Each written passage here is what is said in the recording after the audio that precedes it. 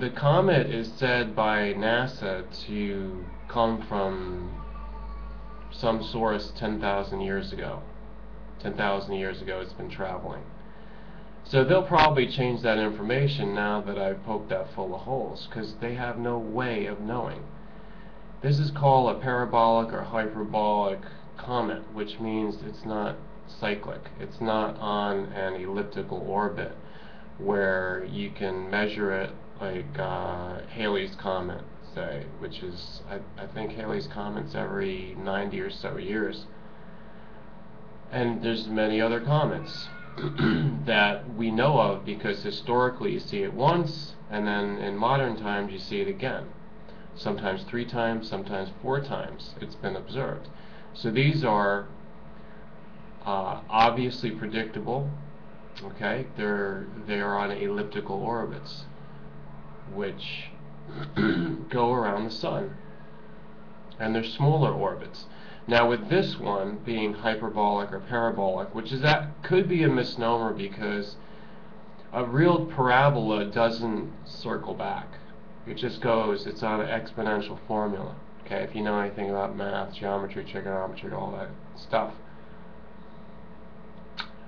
So they're just saying that they don't know to call it parabolic or hyperbolic because it's never been observed before, or they don't connect it with anything that's been observed. And this is where some of the conspiracies come from, because they think that it's in the ancient texts, it's in stone tablets. They think that it's connected with something that's being depicted in these ancient sciences from ancient civilization. So that's a stretch, because it would take a lot of research. I mean, if someone is using past life information and their intuition, then that's a different story. But these people usually don't know anything about that.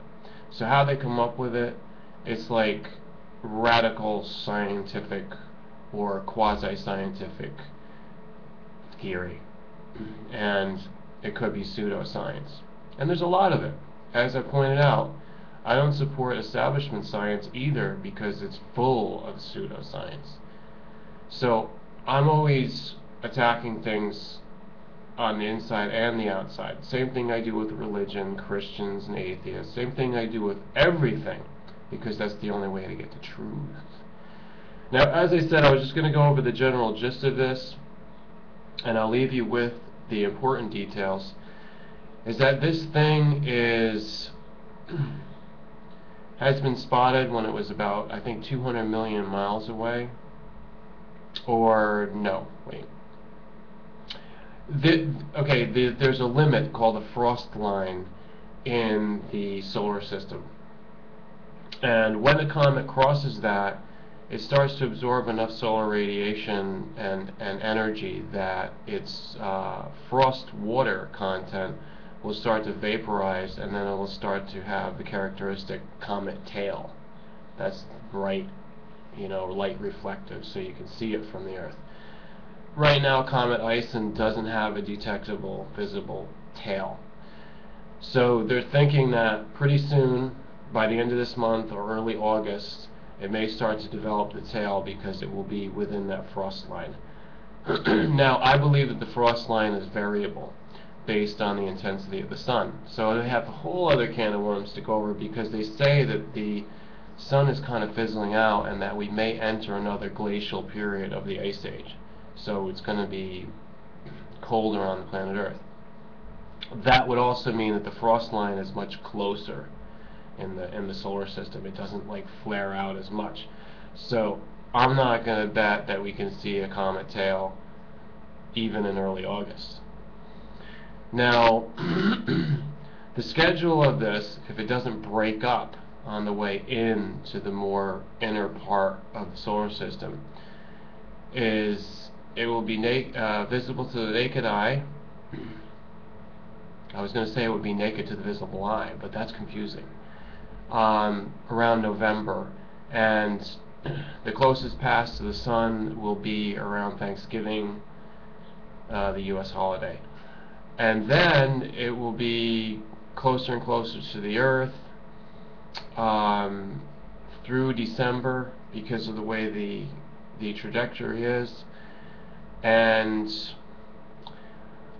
it's a wait and see kind of thing for everybody, even the experts with all their expensive technology and their expensive machines and telescopes and computers to process the data. Nobody really knows. Somebody that's just, very keen and perceptive, an amateur, could actually have just as good of a guess as to what's going to happen. Also, they're not telling us how many particles are involved with this. Okay, so it may not just be one solid body. That's the other thing to consider. And again, once it comes into the forces of the solar system, it could bust apart, and then the trajectory will change. It could change course, especially if it splits almost in half, which it's not likely, but it's something that's possible.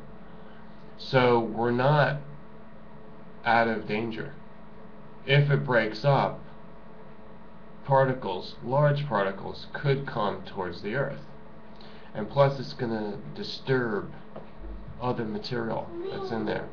Now, as a general rule, I don't believe that the universe typically has particles colliding with each other. I just don't think it's that common. I think that's the human mentality right now, is to think of collisions and exploding and bombs, because humanity is very immature. We're not an advanced civilization by any stretch of the imagination. But what I do think is that comets or other bodies in the universe do have intelligent design to them. That what happens has something to do with striking a balance of all things, even life. Life is also energy.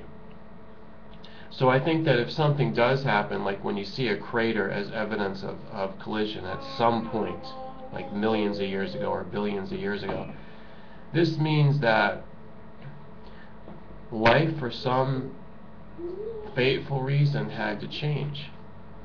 Now, I think we're in the end times, and it's not just to do with prophecy, because it's been little endings all through history. But I think we're coming to a really big one, because not only we look like we're about to destroy our own selves, there's going to be repercussions of this in the universe. So it could translate as a comet hit. It could. This is all spiritual philosophy.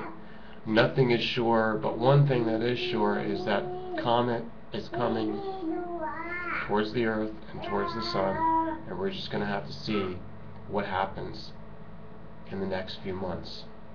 Like I said, by November, it could be the Comet of the Century, or it could fizzle out.